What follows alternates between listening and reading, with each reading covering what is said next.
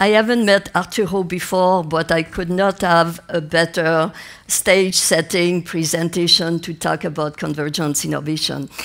Yes, I am a behavioral scientist trained in behavioral economics 25, 30 years ago, but progressively realizing that until we tweak our model of modern economy and industrialization and modern society, we will never reach the scale that we need to address societal challenges such as environment or nutrition and things like that. And unless also we capitalize on innovation. Arturo was talking about our modern era. The last 300 years of industrialization are 1 second in 24 days of the humankind evolution. So we are better get serious into taking the means through which we have created the progress, social as well as commercial. Depending on the economic estimate, it is known that between 50 and 80% of the progress with modernization come with innovation. And that is why the idea is to see, in addition to regulation and other public policy, to kind of reduce what is not adaptive, can we also, by design, put quote-unquote the good stuff upfront in innovation. So I will be talking, so we have used the term convergence innovation to operationalize this approach. And I have been spearheading for more than 10, 15 years a whole worldwide process, taking the agri-food sector as the domain, and starting with childhood obesity. I think David was saying this morning that USA, the number of climate change are getting worse in the last year. Over the last 2 or 3 years, the life expectancy has been decreasing in spite of all the medical improvement, and a lot of it is because poor early child development, childhood obesity, and so on. So here for packaging, I am not an expert in packaging, nor in in chemistry. So I've been working with 2 colleagues for technical insights, Claire San, who has a company for packaging solution, and Anderson Guimarães, who is a director at Refresco Group, a bottler company, and was before a top executive at PepsiCo. So my presentation will be first talking about what I mean by this convergence innovation and some example of what we have done in the agri-food sector, what we are doing in the agri-food sector. The second part is that I want to talk about the translational convergent science foundation. I happen to believe that unless we articulate a science of convergence, we will just be talking about putting disciplines together, putting sectors together, and so on.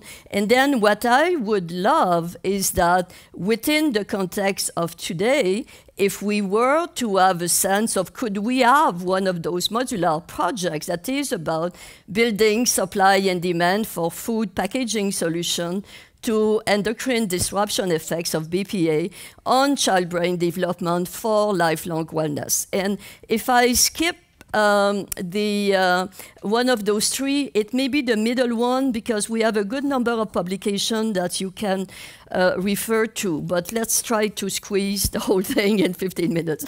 Okay, the way we define convergence innovation are being transformational discovery and innovation platforms converging across discipline and sector, fostering the production, promotion, and consumption of food and beverage that at the same time create economic outcome for organization or for countries, but do so through attributes or strategy or whatever that also contribute to the health of people and the health of the planet. And here, this is kind of, what is this food that can, these things that you put on the on the market and that people put in their mouth, what do we need if we are to produce a food that here, what we have talking about this morning is what people need. Safety first, nutrition, and so on. But if you are on the commercial side, you will say, I need to produce the food that the consumer wants, and that has to be at a price point that someone is willing and able to pay. And as type of further composition of this product innovation, food that the planet can sustain, and food that the farmer, the bottler, or the value chain are able and willing to produce. So clearly, to innovate at that sweet spot, you need to bring various science, technology, and innovation pipeline differently, and you need to do so in a manner that is very much involved by understanding of real-world human behavior as well as real-world environment as well. So that's kind of the big picture of this convergence innovation. Now, how do we do this? And that's where the modular approach is to say, what if we were to create space for collaboration that can be as much as possible digital and data supported, but that emerge wherever there is transformation that can contribute to this system level outcome of more economic, environmental, and health. So here, pending upon, and the two key building blocks, so you get all of the science and all of the actors, and you get the behavioral component, and the management and the economics and the kind of the science of the doing, as I call this. And then concretely, can we target outcome that we strategically design, but as you do that, what emerges is that you see transformation. And here, just to give you an example, for instance, in Quebec, the province where McGill is located, there has been 2 or 3 pre-competitive projects for building inventory of natural ingredients and processes that could help industry innovate in reducing the number of ingredients, and while also having the constraint of the shelf life and so on. So here, what you do see is that key actors interested in this, key scientists, have been moving to produce this thing.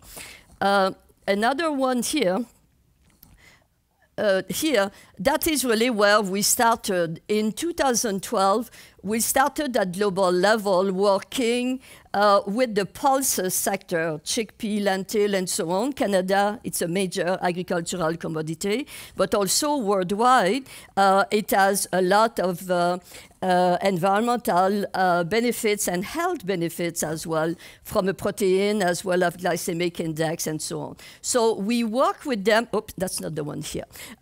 We work with the agricultural agencies not agricultural agency, but the Pulse Grower Association at global, national level, and so on. We work with them through the political process to get the UN declare the international 2016, the International Year of Pulses. We work also with various health professional association to see if there could be integration, for instance, whether it is for diabetes or for malnutrition, into pulse-based ingredient. But we also work with the agricultural, with all the value chain to see when the bulk of our food in industrialized country is commercial, and even in developing country, very soon you get 6% of commercial traded products. You really need then to look at how can we introduce that commodity in a healthy and sustainable manner in the industrial supply chain. And that's really, so we created, if you look at the first platform, the global level, PepsiCo, the Firmenich, the CGIAR, Pulse Canada, and so on. And then we later on created a national platform with this with the same objective in India. And here, when I talk about serendipitous transformation, PepsiCo was one of the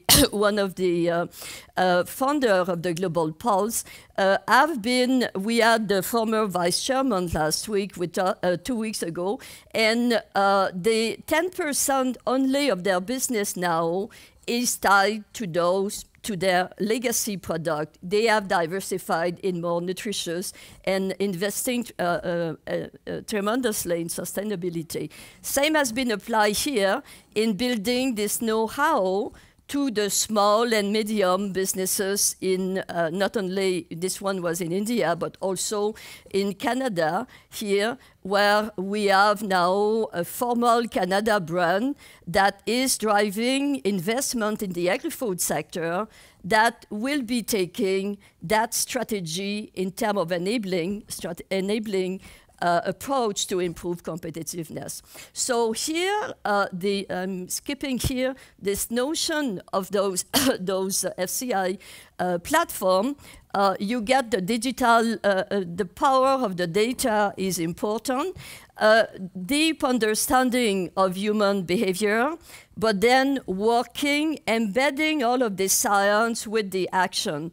And then from this, then you advance the scientific pipelines in life science and bio and so on, at the same time that you advance this convergent science. Quickly here, we started producing in the Annal of the New York Academy of Science that I will refer to you if you want, about those type technological innovation is just the beginning.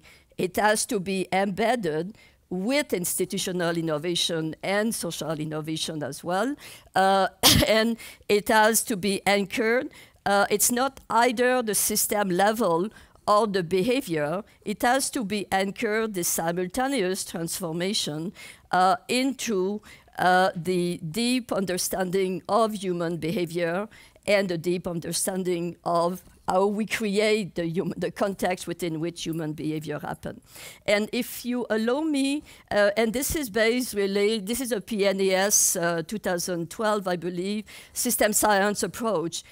If we see this individual embedded within the system, then we need to find a way to keep this information within the system and play of what is it that transformation can do at organizational level, professional practices, and so on. So here, that's kind of an important angle when we talk about this system and when we think of regulation in particular. When I was listening this morning, you get transformation, you have the individual at the center, you get those outcomes that you want to create, you get those various sectors where you innovate, but then what is it that happened at each of those levels to induce the transformation at scale that you want?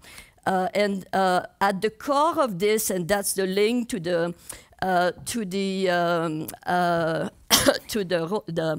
projects that I was talking about, is that, and that's the behavioral part of it. McGill is one of the key center of neuroscience research, and bringing the science of understanding how the human biology and brain react to this environment is a key aspect of how we move forward.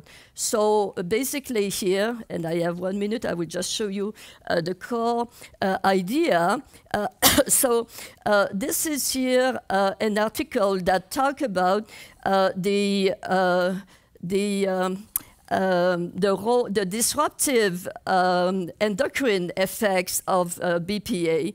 that has, among one of the consequences, is the child development, early child development. BPA is known to have, you get here all of those neurons, GABA and so on. I know you look at it here primarily from an hormonal perspective, but there is a whole reasonably robust evidence showing that it does happen. It does affect the brain ability to